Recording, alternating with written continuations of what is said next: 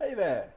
In this episode of Analytics Academy, I'm going to show you how you can use a tool called Attributor to capture Google Analytics data in Gravity Forms so you can see where all your leads are coming from. Let's jump in.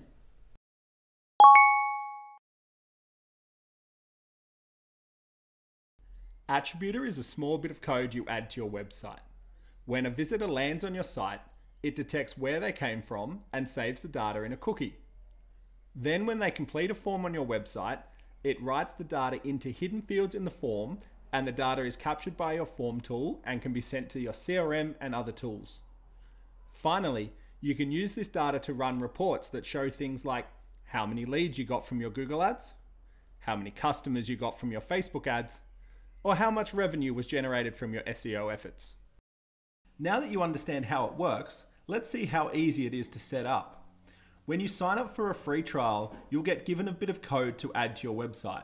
Simply copy it, go to the settings section of your website, and paste it in.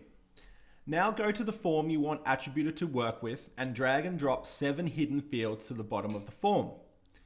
Open up each of these form fields and give it a name and default value. That's it, you're done. Now when someone completes a form on your website, Attributor will write the information on where they came from into these hidden fields, and it will be captured by Gravity Forms. You can then include this information in your lead notification emails, store it in a spreadsheet, send it to your CRM, whatever you need. To learn more and start a free trial, visit attributor.io today.